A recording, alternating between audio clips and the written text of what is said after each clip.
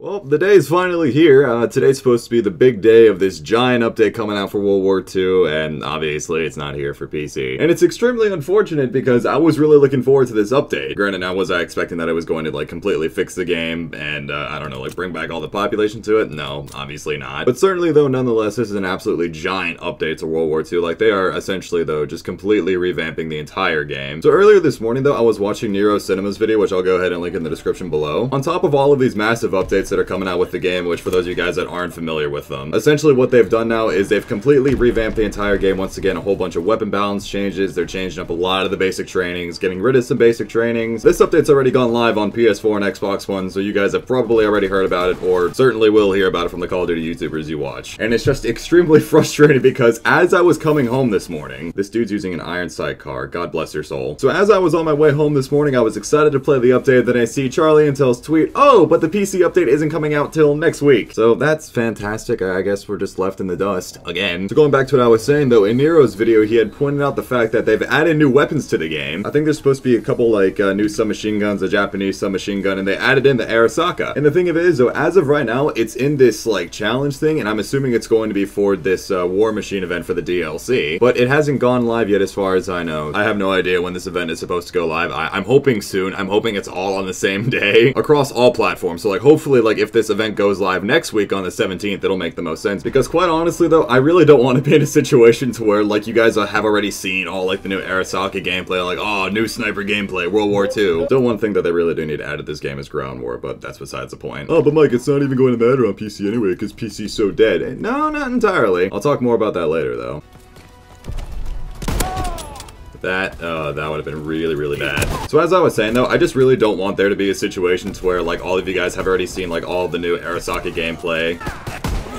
Oh my god, I forgot how fucking slow the Springfield is. And then it gets to the point, again, 1 week later to where myself and all the other PC players finally get to use it. It's just going to be extremely awkward because like a week later I'll be like, oh yeah, sick new Rxqe gameplay, and then it's like, no, Mike, we've already seen this. And still though, like I was saying earlier, I mean, I guess I really shouldn't be all that surprised that PC was left behind. But it's still just equally as frustrating because I'm just like, yo, I mean, come on, Activision. There's people that play the game on PC. I know the population is nowhere near as significant as the console population, or at least numbers-wise. And this also ties into what I also wanted to talk about as far as like population goes on this game. Truthfully though, this game on PC really isn't all that dead. Some people in comparison might find 7,000, hold on, there's a lineup over here. Some people in comparison though might find like 7,000 people playing on PC in the last 24 hours according to Steam charts, compared to the hundreds, thousands of people that still play the game on consoles. To go ahead and put this into perspective for you guys, I was checking out Steam charts earlier, and earlier this afternoon I saw that there was about 4,500, near 5,000 people playing this game on PC. And this game's been out for what, 5-6 months going on at this point in time? So again, nearly 5,000 players in the last 24 hours on World War II, and the all-time peak players for PC MWR was 6,000. I mean, I'm just comparing it to Modern Warfare Remastered because, you know, it's me. And on top of that, as far as I know, the all-time peak players for World War II PC was like 56,000, which is pretty cool. The game was extremely populated. Now, obviously, the game just dies out because people get bored of it. It's also another reason as to why people are calling this game dead, when in reality, I mean, like, statistically, no, the game's not dead. It's still just equally as frustrating because I personally don't understand why these updates can't come out across all platforms at the same time. I'm just really not understanding why that can't be the case, but whatever.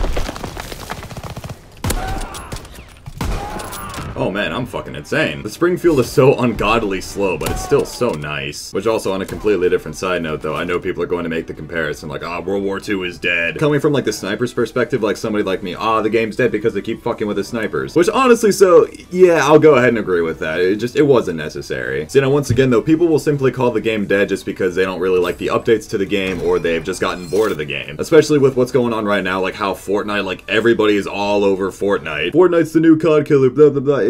No, they're two completely different games and people are just bored of it. It being Call of Duty right now, just because World War II is a very bland game and they fucked up a lot as far as like variety goes. See, in my personal opinion though, I genuinely enjoy World War II. I would play it and upload it a lot more if people genuinely enjoyed the game like I did. And I've seen this a lot though. I've seen a lot of comments like, Mike, just upload what you want. And realistically though, I do. See, also now I'm not saying that I'd be sitting here uploading like World War II and Modern Warfare Remastered all the time, but I mean, I enjoy multi-COD, I enjoy playing a lot of games. That's why you guys see the variety on my channel that you do. But still, with World War II being the Call of Duty in its prime right now, I really just do wish that people just enjoyed the game the same way that I do, but, you know, obviously we all have different opinions.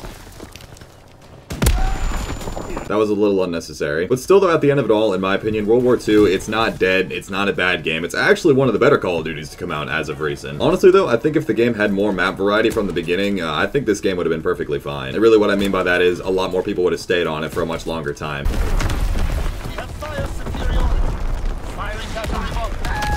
Oh my, yo, I was gonna say, if I just got mortared off getting the last kill, I was gonna be so mad.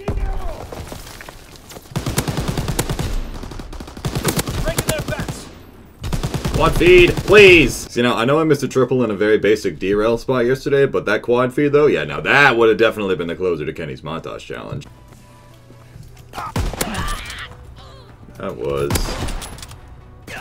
Fuck! Ugh. Yep, I was looking right at their spawn, just the fire rate. It was so unnecessary for the Springfield. So now going back to what I was saying much earlier in the video, yeah, like as far as like the whole sniper standpoint on everything, as far as them killing the snipers kind of killed the game for them, yeah, it's completely understandable. I mean, like the snipers are still usable in this game. I mean, like they're still fun to use, but definitely in situations like that half-second switch that they did, it's just those small millisecond changes in the updates. For example, on paper, like, oh, we're slowing this down by like 0.2 milliseconds. On paper, it doesn't seem like a bad idea, but then you get in that like 0.2 millisecond situation and we lost by 2 kills. God, well, I certainly didn't help the cause. I had the most deaths on my team. So yeah, in the meantime though, that's gonna go ahead and wrap up this World War II video. I also do want to go ahead and apologize if I just completely rambled all throughout the course of this video. The one last thing that I want to mention though, just going back to like the whole start of this War Machine event, I really hope that all starts at the same time across all platforms, because I swear to God, if I'm gonna be sitting here on YouTube watching all the console players and Call of Duty YouTubers that I watch sitting there using the new Arasaka, I'm gonna be so fucking mad. I still just don't seem to understand why the update just can't come out for all platforms at the same time. Like, it doesn't make sense to me why that's not a thing. But, I don't know, I guess we'll just see what happens. So anyways though guys, once again, I hope you all have enjoyed this World War II video. Definitely expect another one from me in the coming week or so whenever this update goes live. I hope you all have enjoyed this World War II video once again. It's been Sword Rage. I will talk to you guys later. Take care, everybody.